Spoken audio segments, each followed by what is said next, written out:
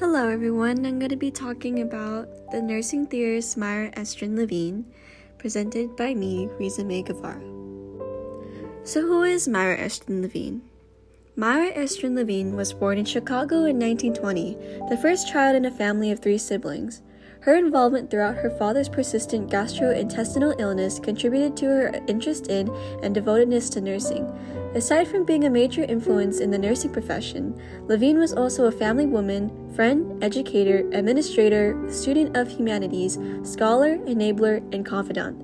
She was creative and knowledgeable, opinionated, and global in her concept of nursing. Myra Estrine Levine's contribution in nursing profession.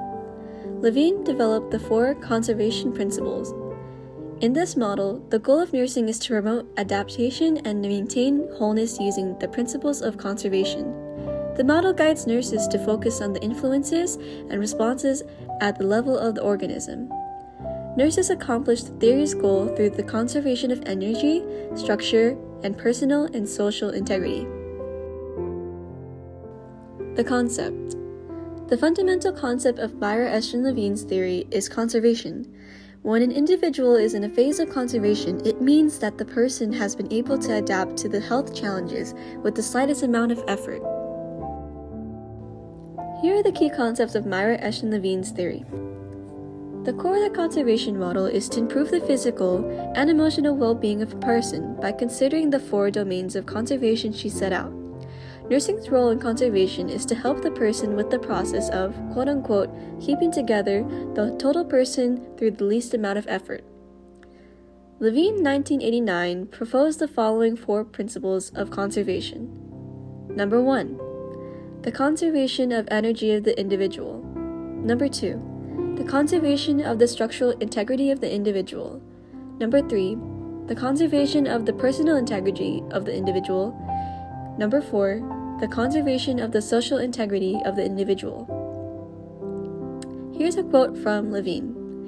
The conservation principles do not, of course, operate singly and in isolation from each other. They are joined within the individual as a cascade of life events, churning and changing as the environmental challenge is confronted and resolved in each individual's unique way.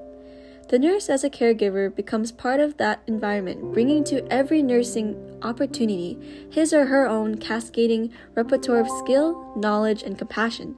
It is a shared enterprise and each participant is rewarded. Levine, 1989. Here's a model of Levine's conservation model. As you can see, the conservation of personal integrity, conservation of energy, conservation of structural integrity, conservation of social integrity all tied into intervention, therapeutic/supportive. And then it goes into client's adaptive response, which also goes into physical being, physiological being, and psychosocial being. Here are the 4 conservation principles of conservation of energy. It refers to balance between energy expenditure and conservation. Patient activity is dependent on energy balance. Illness increases energy demand, and that increased energy demand can be measured by the level of fatigue. Energy is measured in everyday nursing practice via body temperature, blood gases, pulse, and blood pressure. Fluctuations determine either energy expenditure or conservation. The balance is brought by proper rest, adequate hydration, inhaling of clean air, proper nutrition, and exercising. Next, here are the 4 main principles of conservation of structural integrity. It is focused on preserving the anatomical structure of the body and preserving healing. It refers to maintaining or restoring the structure of body, preventing physical breakdown, and promoting healing. It changes in structure ultimately affect function, that structural integrity may be compromised by pathophysiological processes, and that healing restores structural integrity. Therefore, to regain structure and function, the body needs to restore structural integrity through repair and healing. Nursing intervention aims in helping the individual to prevent skin breakdown and limiting the amount of tissue involvement in infectious disease. Examples include A. Maintenance of clean, dry, wrinkle-free linen. B. Regular turning of patients side to side every 2 hours to patients who are bedridden. C. Perform ROM exercise. D. Maintenance of patient's personal hygiene. Now, here are the 4 main principles of conservation of personal integrity. A client is a person with dignity, sense of identity, and self-worth. Individual strives for recognition, respect, self-awareness, selfhood, and self-determination. Individuals require privacy and are responsible for their own decisions. Illness and hospitalization compromise personal integrity, self-identity, and self-respect. Person's integrity is compromised when the individual becomes dependent. Nursing interventions include protecting and respecting patient privacy, possessions and defense mechanisms, and supporting personal choice. Examples include A. Expression of patient's feelings. B. Involvement of patient in plan of care. C. Focus on self-aspect by not comparing to others. D. Reinforce positive traits. E.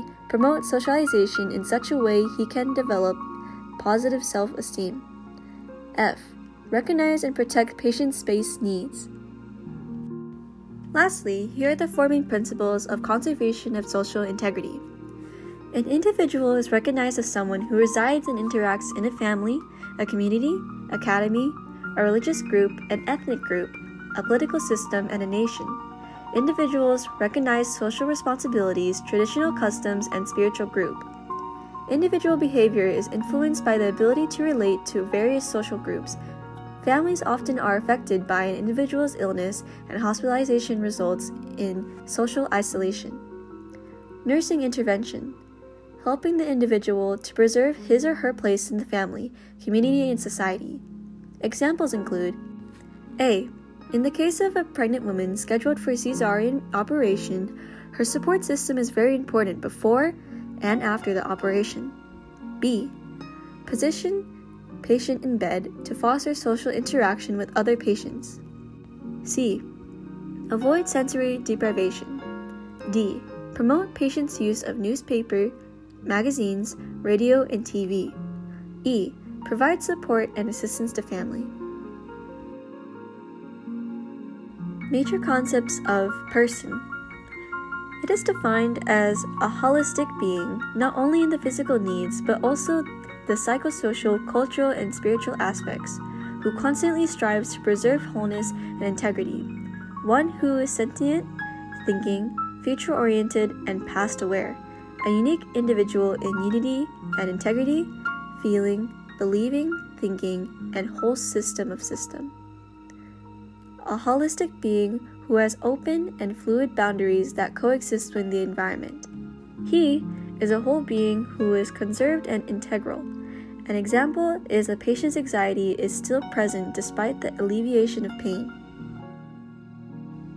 Major concepts of the environment. It plays an important role in completing the individual's wholeness, where the individual lives her life.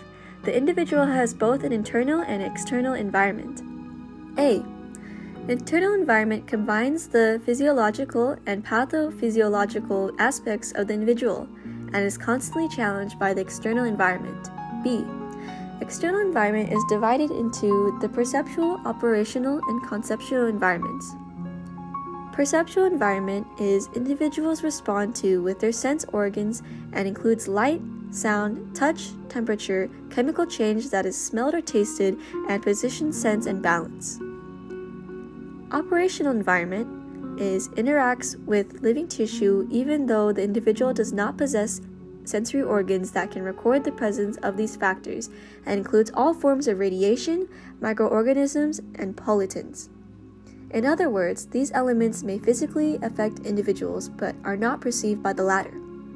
Conceptual environment consists of language, ideas, symbols, and concepts and inventions, and encompasses the exchange of language, the ability to think and experience emotion, value systems, religious beliefs, ethnic and cultural traditions, and individual psychological patterns that come from life experiences. Individuals respond to the environmental challenges by means of 4 integrated processes.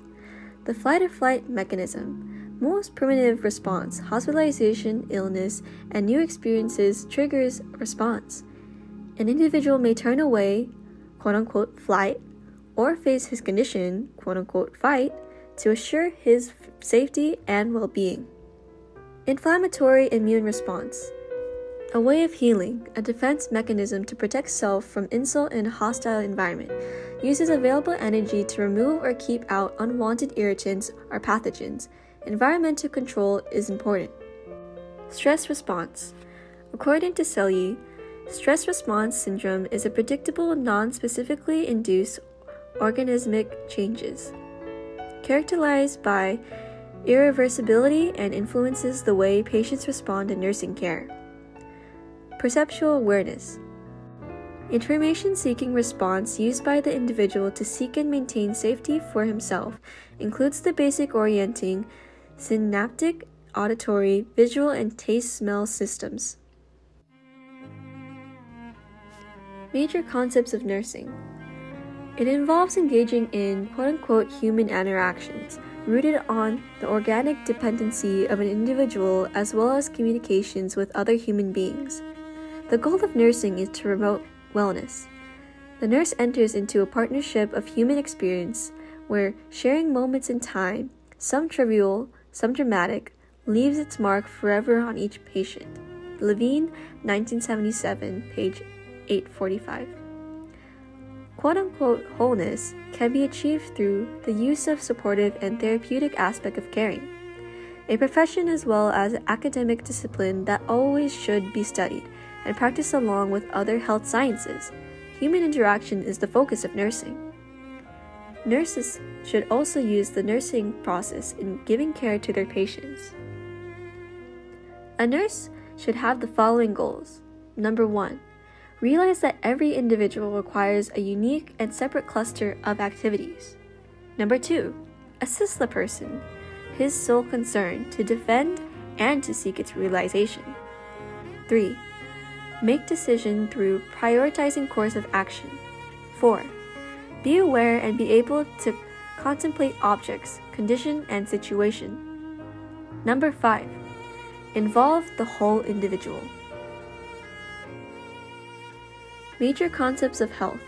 The pattern of adaptive change of the whole being, a state of wholeness and not just an absence of disease and successful adaptation and not merely healing of an affected part. Abilities to function normally and able to return to daily activities, selfhood, and ability to pursue one's interests without constraints. The significance of the theory in the nursing profession. Levine's conservation theory was developed because she believed that nursing revolves around controlling and preserving the energy resources of the patient. A big factor in the development of this theory was her strong physical science background. With this background, she influenced the practice of nursing through the attainment of the nursing goal, promoting wholeness. A hospital or any setting scenario where the theory can be applied. The theory can be applied to a patient who experienced an accident and is going to need to go into surgery. Before and after the surgery, the patient should go through the 4 principles of conservation. They should have the conservation of energy because they need to be able to stay healthy and energetic during recovery. Next, they need the conservation of structural integrity to make sure they are clean and healing well from the surgery. They also need the conservation of personal integrity so that they are recovering not only physically, but mentally.